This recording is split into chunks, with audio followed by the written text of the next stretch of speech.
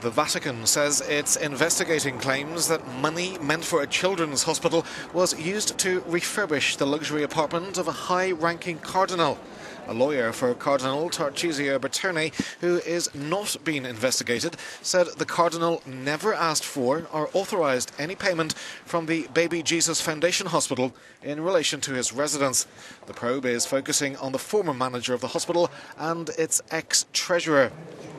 According to an article in L'Espresso magazine, the work on the cardinal's apartment cost about €400,000. The author of the piece published a book last year alleging that money meant for sick children had been spent on Bertone's flat. In another case, Italian media have reported that €30 million of state funds destined for the same hospital was diverted to save a different church-owned institution.